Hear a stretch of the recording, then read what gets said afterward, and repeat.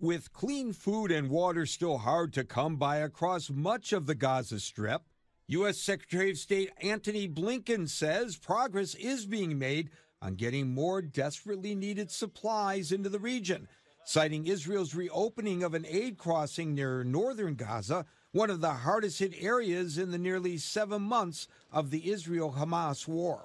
Given the immense need in Gaza, it needs to be accelerated.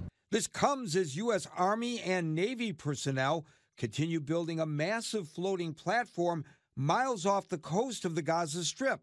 It will serve as a hub for collecting aid that will be distributed in Gaza.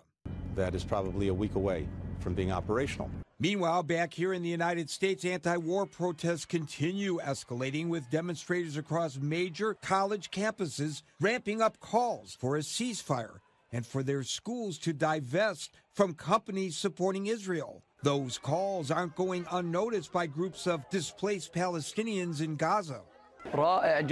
We thank all the students of American universities who stood in solidarity with the Palestinian people and their cause. Hundreds of protesters across the country have already been arrested, with anti-war demonstrators at the University of California, Los Angeles coming face to face with police overnight. Officials ruling Wednesday the pro-Palestinian encampment there is unlawful, ordering crowds to leave. Gary Baumgarten, Fox News.